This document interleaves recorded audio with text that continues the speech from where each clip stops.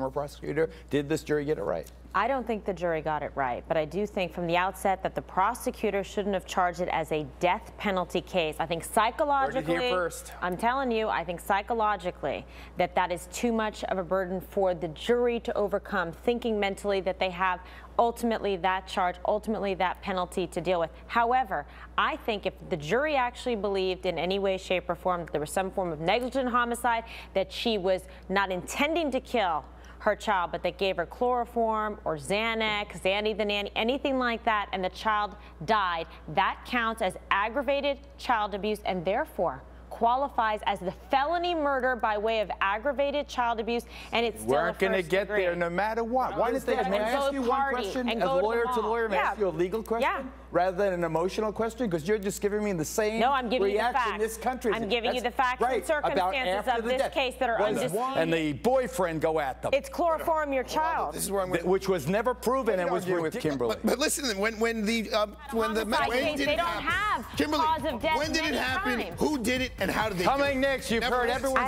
Let me tell you something. You guys are getting caught up in this whole CSI tech effect, too. Honestly, the three of you right here, unless there was literally a video camera that you were holding and you saw the whole crime go down, it doesn't sound like anything would convince you or the jurors. If little Kaylee was recovered, answered, when did it happen?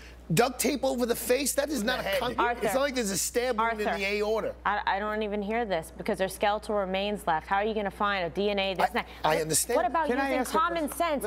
Who duct tape? I thought they were going to convict on that. Excuse me, who doesn't call 911 when a child? Our dear friend Arthur Ardella, also ace criminal defense attorney.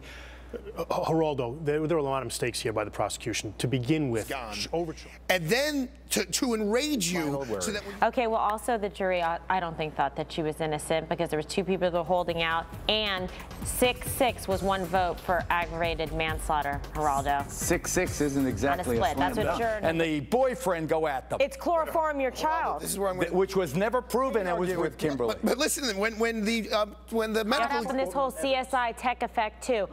Honestly, the three jurors. If little Kaylee was recovered, they were going to convict on that. Excuse me, who doesn't call 911 when a child? Okay, well, also the jury, I don't think thought that she was innocent because there was two people that were holding out, and 6-6 was one vote for aggravated manslaughter. Geraldo. 6-6